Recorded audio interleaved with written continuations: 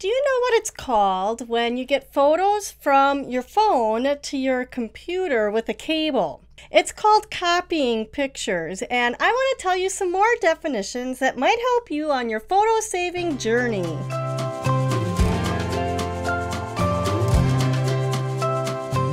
Hi, I'm Mollie Bartelt. I own Pixologie, where our team has helped save millions of photos, both print and digital, for our clients over the past 10 years. We've provided a lot of education over this time, and I have found that sometimes it's just the words and definitions that trip us up when we're trying to save our pictures the right way. So I'm going to share some definitions, some verbs, and some file formats to help you on your photo saving journey. Now, if you're looking for a system to organize your digital photos and you have a lot of them on many different devices, I would recommend watching this video next. It's our system for how we organize digital pictures here at Pixologie, and it relies on using a computer. And that's why reviewing these definitions is really important so that things kind of make sense. Let's talk about some words that pertain to your computer. Folders and files. I used to think these were the same thing, but they're not. They're two different things. Folders hold folders as well as files. Files are all of the individual items on your computer, from photos to video to audio, PDFs, Word documents, PowerPoints, and so much more. So folders and files are two separate things, and we want to keep that straight. We make folders to hold our photos, and the photos were the individual files on your computer. Next up, let's talk about backups, because you really should be familiar with this word, and you should be backing up your work on your computer because disasters do happen. When you create a backup, which is a noun, its backup is all one word. And when you're backing up, that's two words. So I will back up is two words. I am backing up is the verb, and it's two words, okay? So that's backing up and backup. Lastly, often I hear people talk about digitalizing something, like old VHS tapes, slides, things like that. The word that you probably want to use is digitize. It's easier to say, and it's actually the more proper word to use. Digitalize refers to like a more complex system being upgraded digitally. And you can just go with digitize. Now, I'm no English teacher, but there are some verbs that are used incorrectly that drive me a little nuts. And it's not our fault. Our computers and our phones don't come with a manual to tell us exactly what we should do with our pictures. So I have 6 verbs that I'd like to just to help people know exactly what it is they're doing when they're organizing pictures and they're doing these things. So there's 3 sets. The first set is copying versus moving. So when you're working on your computer and you're dragging photos from one place to another on your computer, usually you are moving your pictures. When you connect a device to your computer and you take pictures from your device to your computer or vice versa, you are copying. It's copying the pictures in one direction or the other. A lot of times people kind of get that mixed up with my other sets of verbs, like uploading and downloading. Uploading and downloading actually refers to things that you're doing from your device to a cloud location. So when your phone is taking your pictures and backing them up to Google Photos, it's uploading the pictures. And then sometime when you might be accessing those pictures on your computer from Google Photos, you would be downloading the pictures. All right, it's not downloading when you connect your phone with a cable to your computer. It is copying. So uploading and downloading is when things go up or down from the cloud. And then there's importing and exporting.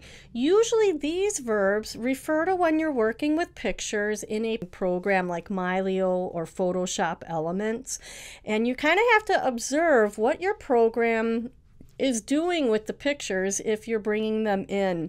Usually it'll say importing pictures. And that means it is bringing your pictures into the program and most likely leaving the original set out on your pictures folder or wherever you have them. Sometimes you can tell exactly what's going on and you want to keep track. The important thing to know about having pictures in a program is any changes that you do inside the program, you really most likely are going to have to export the pictures out to view or use them or share them. So if you do a lot of cropping and changing the colors in the program, you will have to export it out.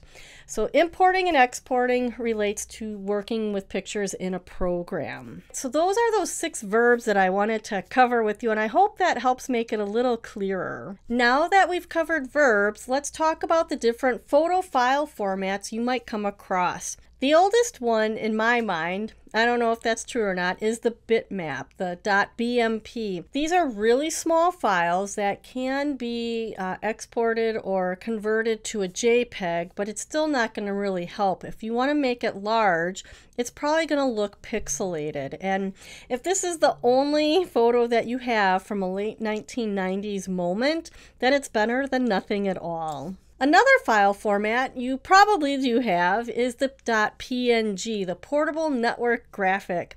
These are screenshots. So if you've taken screenshots of your computer or on your phone, these are what are produced as a .png.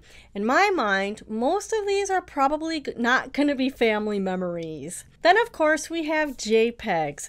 We've been taking JPEGs on digital cameras and our phones for 2 decades. Unbelievable. Time is flying by so fast. Your JPEG could be a .jpg or a .jpeg. They're the same kind of file, just one of them was produced by a Mac. Now they are compressed, but for the most part, if you're not heavily editing JPEGs and the file size is decent, like over 1 megabyte, you should be just great with saving that digital picture. Then Apple, in its infinite wisdom, about 7 years ago, introduced the HEIC file, the high efficiency image format. And this really kind of threw people for a loop, because all of a sudden you had these HEIC files on your computer, and sometimes it didn't work to upload them for printing or using them in other programs. So frustrating. Apple created this so that people could fit more photos on their phone. That's why it's called high efficiency format. So it's also compressed, and sometimes people end up with duplicate HEIC files and JPEGs because depending upon how the photo was transferred from the phone to the computer, uploaded, downloaded, or copied or moved, the file format could have changed in that process. So it can be a little bit of a challenge there. Now for people who are heavily editing pictures, they may have TIFFs on their computer. TIFFs often are the result of scanning or being used in a program and exported as a TIFF. TIFFs are tagged image file format. They are uncompressed, so you can edit them over and over and you will not end up with smaller file size unless your picture's physically smaller.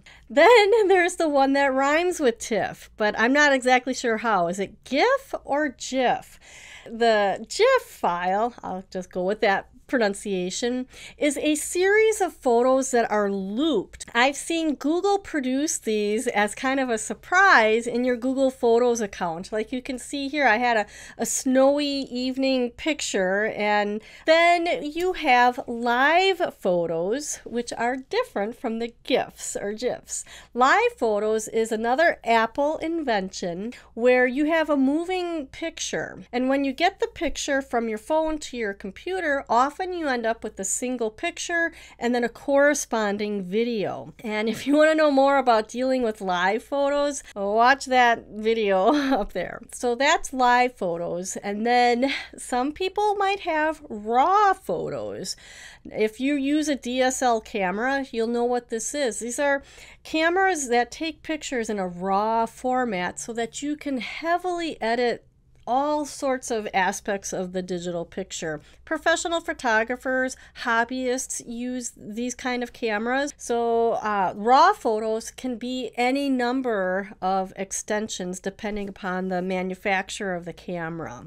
And they'll need to be converted if you want to use them in a photo book or anything like that. The last format that I've seen is the WEBP, and this is something I've noticed recently. When you download pictures that are on websites, sometimes they are WEBP formats. That's a lot of file formats to keep track of, and that's just the pictures. If you would like to have a little cheat sheet of these definitions and the file formats, not only for photos but for video and audio, check the link down in the description and you can sign up to have that be emailed to you. We've covered a lot, the definitions and verbs and file formats. What questions do you have about, this tech stuff that you have?